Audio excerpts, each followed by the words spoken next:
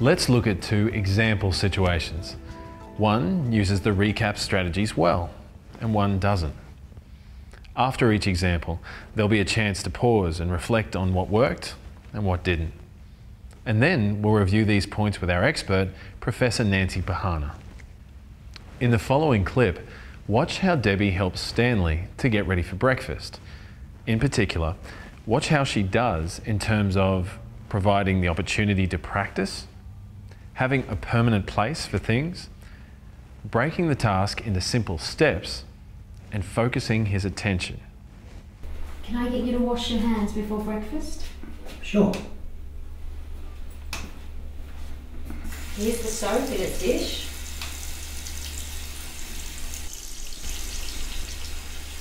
You might want to put some water on that. Pop your hands under the water.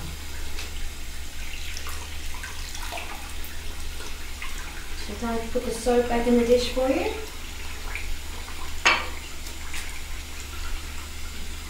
You might want to rinse your hands off.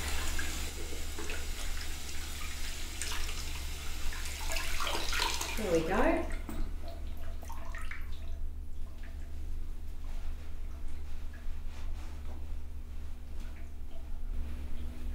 Thanks.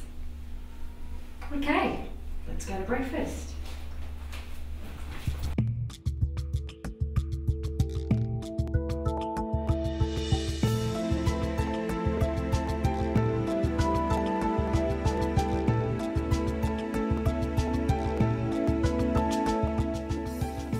So this is a normal, everyday task, and Debbie was successful in helping Stanley to complete it. She used some strategies to help. You may have noticed that there was a permanent place for the soap in its soap dish. Here's the soap in its dish. Debbie provided simple, step-by-step instructions and prompts in a natural, conversational way. Pop your hands under the water.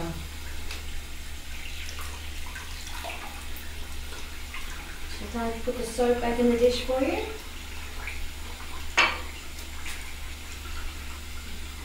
You might want to rinse your hands off. She also focused Stanley's attention by bringing important objects within his line of sight. There we go.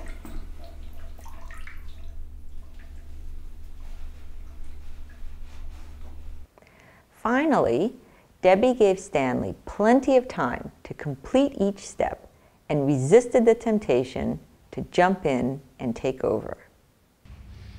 In the following clip, you'll see Katrina help Ivy to brush her teeth. See how well she goes in using a permanent place for objects, breaking the task into simple steps, and allowing practice. Okay, Ivy, time to brush your teeth. You get the toothpaste on your toothbrush and get started. Well, I quickly get a clean towel for you.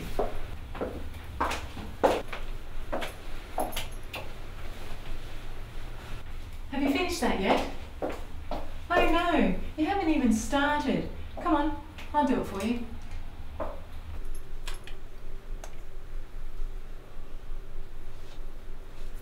Here you go, Ivy.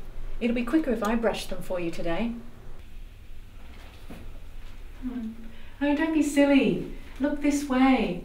I can't do this for you if you don't cooperate.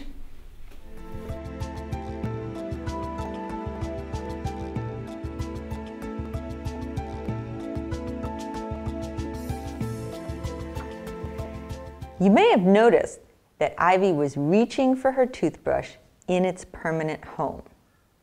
Katrina had interrupted this routine by moving the toothbrush.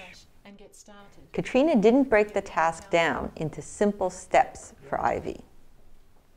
And then when Ivy couldn't start herself off, Katrina took over and didn't give Ivy the opportunity to practice this skill.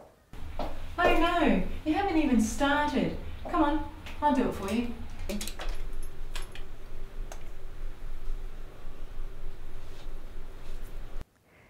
Katrina could have given some simple instructions or perhaps some verbal reminders to help Ivy start and then complete this routine task for herself. This may have avoided Ivy's later agitation. Oh, don't be silly. Look this way. I can't do this for you if you don't cooperate. This brings us to the end of our RECAPS presentation. We hope that the RECAPS strategies will help you help people with dementia maintain their skills for as long as possible.